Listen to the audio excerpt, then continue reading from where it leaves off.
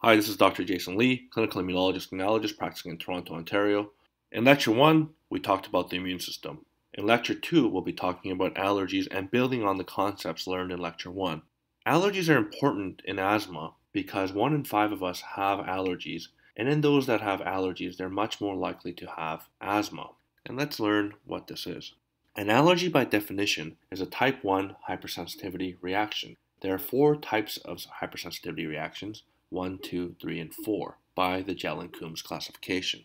A hypersensitivity reaction is an abnormal pathologic response to an antigen that results in harm to your body.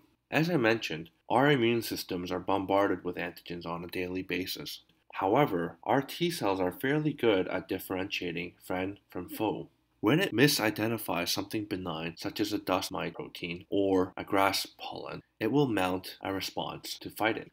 The issue is, these pollens are fairly ubiquitous and present all the time.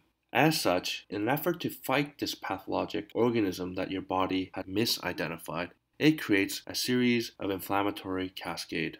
The innate systems are activated, in particular the mast cell and eosinophil in asthma.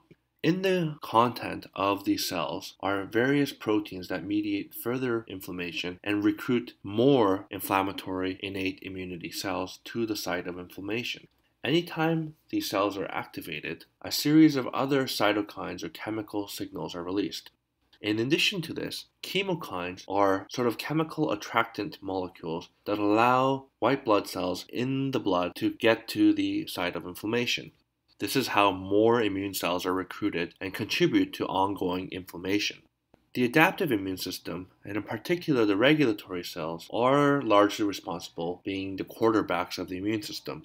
Usually, the innate and adaptive immune system works together seamlessly and doesn't cause pathology or a hypersensitivity type 1 reaction. We mentioned that the mast cell is coded by IgE through the Fc-epsilon-R1 receptor. As such, when your body has mistakenly identified something as a parasite from something like a pollen, it will mount this response by converting your B cell into a plasma cell that secretes more and more IgE. Sometimes this process can get out of hand, and processes such as Churg-Strauss, allergic bronchopulmonary aspergillosis, and other things that will drive even further IgE. IgE levels have been fundamentally linked with increased chance of developing asthma and increased chance of death from asthma exacerbation. Eosinophils, when activated, will also recruit more eosinophils to the site of inflammation.